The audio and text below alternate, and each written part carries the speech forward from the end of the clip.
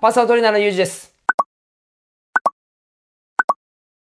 50歳以上の人の体で、ここだけはちゃんとしておかなければかっこ悪いよ、見栄えのいい体になりませんよというポイントがあります。ここのポイントはしっかり押さえておかないと、その部分がかっこよくないというのもあるんですけども、全体に影響して全体的にかっこいい体が作れませんよっていうところがあるんですね。そこがですね、ここなんですよ。このエリアなんですけど、ここの筋肉っていうのがですね、まず肩甲骨の間にある菱形筋という筋肉があります。それからそこから上にずーっと繋がっている僧帽筋というのがあります。これは知ってると思うんですけど、それから肩甲骨から上に伸びている肩甲虚筋というね、肩甲骨をもう吊り上げるような形でついている肩甲虚筋というのがあるんですけど、この3つの筋肉が緩んで締まりがないという状況になっているというのは50歳以上には本当に多い状況で、この筋肉が締まりがないっていうのはどういう状況かというと、それが、いわゆるこういう感じですよ。こういうふうに肩甲骨が開いてしまって、こういうふうになってしまう。で、さらに頭もこう前に出てしまうみたいな、こういう感じになっちゃうんですね。でもそれがやっぱり多いわけです。で、その締まりがない、もう言葉自体がね、本当にかっこよさが全くないような状況ですけど、この締まりがないこのエリア、その形がね、ここ自体の形も良くない、かっこよくないというのもあるんですけれども、ここが締まってなければ、今言った本当にこのエリアで言うと、姿勢が悪くなる。で、姿勢が悪くなるっていうのはここだけでなくて、お腹の方の力も抜けやすくなってしまって、全体的に姿勢が悪いという感じになってくる。それから当然ここの締まりがないことが原因で肩こりもなりやすいし、さらにはこれをこのままの状況でずーっといると肩こり以上に血流が悪くなって頭痛が起きやすくなるとか、そういうこともあるんですね。もちろん健康上も良くないんですけど、もう一つ見栄えとして全体的に影響するのが、筋トレ自体にやっぱり影響します。ここが締まらないということは、背中のトレーニングをやっていて、こうやっていても背中が全然締まってこないし、ラットプルダウンとか懸垂をやってても、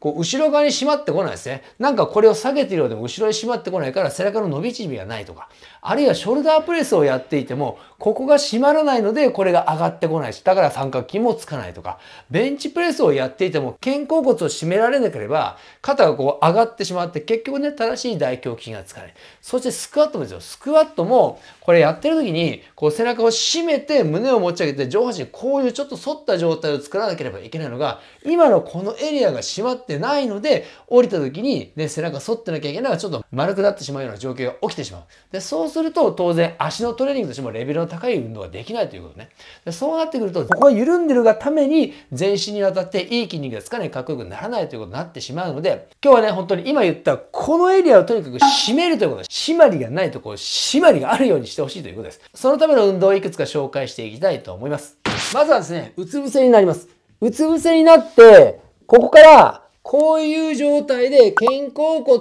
締めるという運動。これアイアンマンって言うんですけど、僕が名前付けたんですけど、こっちの腕を伸ばす方がスーパーマンで、こっちをアイアンマンって言うんですけど、アイアンマンこうやって飛んでいくからね。で、まずね、このアイアンマンっていうのは、この肩甲骨を閉じる。で、胸を少しだけ上げて、頭を少しだけ上げて、肩甲骨を締めるということをやっていくんですが、この時腕に力が入らない。腕は脱力したままで何もしないで、肩甲骨の間を締めるということだけやってほしいんですけれども、この時にちょっと気をつけてほしいのは頭の位置ね、頭の角度というもの。今ここが締まってない人というのは、これをやった時にね、ここを締めた時に、締めるときついのでこっちに逃げちゃうとか。あるいはなんとかね、この状態じゃ悪いからちょっと上げようと思って逆に反りすぎてしまうんですね。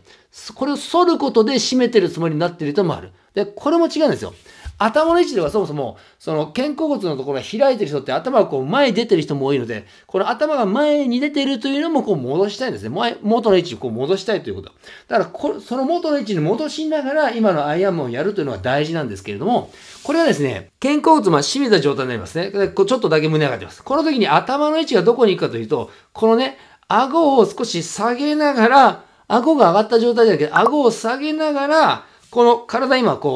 斜め上に浮いてますね。その斜め上に浮いてる一直線上に頭が同じラインにあるような位置。で、これを顎を下げすぎるとこうなっちゃうし、顎を上げすぎてもこうです。だから、斜め上に上がってる、このラインと同じ位置に来るようにちょっと顎を引いてる。ちょっと顎を下げてる。このライン。下げすぎでもない。ちょっと顎を引いてる。この状態に来てほしいということ。で、この中で目いっぱい寄せた状態を作る。まずはこの頭をこの状態、顎を引いてこの状態にしたところで、目いっぱい締めたこの静止した状態を作る。まずはこれが第一段階。で、ここができるようになったら今度この首この位置のままで肩甲骨をピヨピヨとやる。1、2、3、4、頭動かさない。5、6という感じでもう肩ピヨピヨとするという感じの、この肩甲骨を目いっぱい締めるというのをやっていく。これ絶対上下しない。そこを静止したまでやっていく。で、アイアンマンを、ただただこの静止してやるのもいいですけども、この静止してずーっとね、30秒ぐらい静止するのができるようになったら、あえてこれを締める。目いっぱい締める。絞る、緩める。絞る、緩める。絞る、緩める。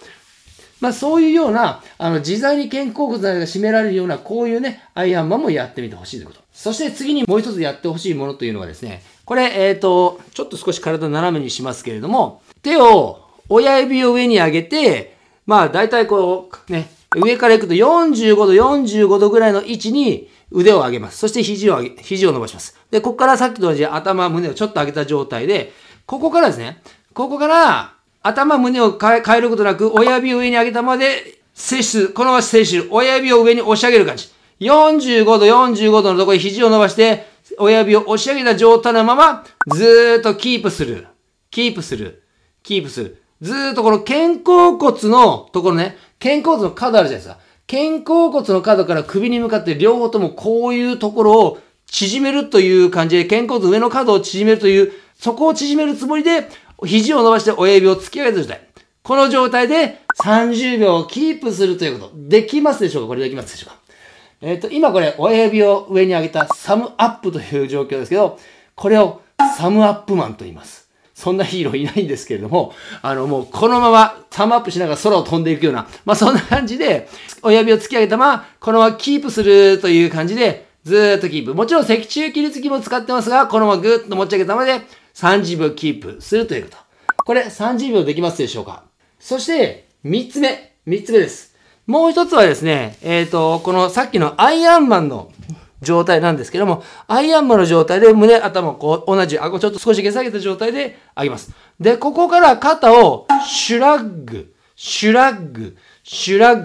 はね、一回ね、こっち、頭の方の上に行って、斜め上、後ろを、肩を回転させるように、まあ、あまり急がなくていいですけども、この状態でシュラッグをやっていけるかとか、この前、こっちに行かなくていいですよ。ここに行って、上、後ろ半分の円を描くような感じでやっていく。上、斜め上、後ろという感じ。上、斜め上、後ろ。この時手に力が入ってこう手でやらないように、これなんか違うなんか泳いでるみたいな感じになっちゃうから、そうならないように、上、斜め、後ろをこれを急がないように、頭は動かないね。頭がこう一回かなんかこう、もじもじしないようにしながら、上、斜め、後ろとこう回転させながらやっていく。こうやってシュラッグをしながら飛んでいくヒーローなので、シュラッグマンと言います。無理やりかって言うんですけど、シュラッグマン。まあ、このままシュラッグはね、そうですね。20回ワンセットです。20回ワンセットをやってください。まずは、今のアイアンマンの肩ピヨピヨが、ね、20回。そしてサムアップ30秒静止。そして、シュラッグマンっていうのを20回。それをワンセットずつでいいと思いますね。このあたりは本当に毎日1回、今やっても多分ね、全部やっても1分30秒ぐらいで終わりますから、そのぐらいやってほしいと思います。そして、あとはね、ダンベルを持ってもね、ここの運動をやってほしいんですけども、これはですね、これちょこちょこね、説明しますけど、ダンベルを持ってダンベルのベントオーバーロー、重さをかけることによって、今の僧帽筋、両頸筋のところに負荷をかけていくような運動ですね。胸を持ち上げて、でっちりで、ずーっとでっちり。で、肘をちょっともう曲げたままほぼ固定して、ここからさっきの肩ピヨピヨみたいな感じで、肩の前に開くような感じで、肩甲骨の締める息を吐く、息を吸う、息を吐き切らなきゃダメ。息を吐き切らないと収縮できないので、息を吐いて、吸って、吐いて、吸って、肩の前、鎖骨を開くようにすれば、肩甲骨の間がチームという感じになってきます。とにかく後ろを縮めるということ。これ決してダンベルを持ってるからといって腕を上げるにならない。これだと肩の後ろの三角筋後部だけに効いてしまうので、そうならないように、これはほぼここでちょっと曲げたまま固定してダンベル水平のままね。そして息を吐いて、吸って、吐いて、吸って、吐いて、吸ってということで、重さとしてはですね、そこそこの重さでやってほしいので、男性でダンベル10キロ10キロ、女性で5キロ5キロぐらいはやってほしいと思います。で、これを10回3セットぐらいやったら、これに付け加えて必ずやってほしいものがあるんですね。それがね、デッドリフトなんですよ。デッドリフトなんですけれども、これダンベルでもバーベルでもいいです。どっちかというとバーベルの方がやりやすいですけれども、ダンベルでも構わないです。で、デッドリフト、通常、普通にこういう風にね、胸を持ち上げながらお尻を引いて倒れていく。胸がね、落ちないように背中の反りをちょっと作りながら、足をちょっと踏む感覚も入れて、膝もちょっと緩めてやっていくデッドリフトをやっていきますが、この時に、ここから上げる時のこの肩を寄せるというのを、もうここから始める。今ちょっと動きで分かりづらいですけど、ここの寄せるというのがあるんですよ。この寄せるというのを、この起き始めから同時にやっていく。ね、動きだとちょっとこの動画だと分かりづらいですけど、この寄せ始めというのを、この起き上がりのスタート時点からやっていって息吐く。息を吸う。息を吐く。これわざわざこれを開く必要なくて、こうでっちりで降りてたら勝手にちょっとだけ開いちゃうんですよ。少し開いちゃうんですよ。開いてしまったのを締めるということ。で、ここから肩甲骨の間を締める。息を吸う。勝手に開いちゃうから、息を吐く。もう必ず絞り切って、息を吐かないと絞り切らないので、息を吐く。吸う。ここからもう寄せ始めるという感じなんですけど、これが、バーベルだとこの体の前にあるので、起き上がった時ね、これ全部いかなくていいです。起き上がりね、9割ぐらいでもう絞ってからまっすぐまでいかない9割ぐらい。で、ここで絞ってる。で、この前にウェイトがあってほしいんですね。バーベルなら体の前にどうしてもあるんでいいですけど、ダンベルやってる時にダンベルをこっちに来ちゃうと何にもなくなっちゃうんですよ。負荷がなくなっちゃうんですよ。だから、前にウェイトがある感じで寄せていくという感じで、ここで締めるという感じでやってほしいです。で、これも、重さとしては、さっき言った男性なら10キロ、女性なら5キロというダンベルの重さでやっていく。あるいはバーベルであれば、それを合算したような重さでやっていく。ぐらいでやってほしいですね。その最初のダンベルベントオーバーローでそこだけ、肩甲骨の間だけ使っていったのを、デッドリフトではもも裏、腰、背中全体も使いながらもその背中上背部を締めていくというのを一緒にやっていくんですね。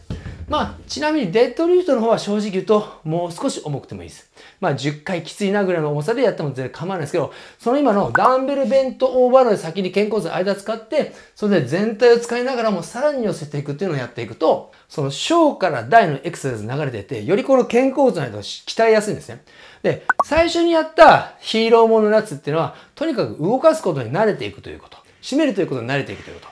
今やった2つのエクササイズというのは、負荷をもっとかけていくということで、そこの筋力を高めていくということ。筋力がなければ、この自分のね、この重さとかに全部負けちゃうんですね。これ負けない筋力が欲しいので、やっぱりね、そのウェイトを使った種目というのをちょっとやってほしいということなので、今のダンベルベントバルと、上背部を使うデッドリフト。この2つをね、その流れでやっていくと、より効果が高いですね。そんな感じでね、このね、肩甲骨の上のエリア、このあたりをやっぱり締まりがある人になってほしいですね。そうするとね、ビシッと見栄えも良くなるし、他の筋トレでも筋肉がつきやすくなるので、ここ、最初のヒーローものは、ほぼ毎日1分30秒ですからちょこちょこやってください。で、今のダンベルを持ってる方というのは、週に2、3回あればいいかなと思いますので、そのぐらいの頻度でやってみてください。この辺ね、そんなに難しいことはないんですけど、ただ、続けてやるということは大事なので、頑張ってやってみてください。はい。チャンネル登録もよろしくお願いします。インスタなどでもやってます。フォローよろしくお願いします。パーソナルトレーナーゆうじでした。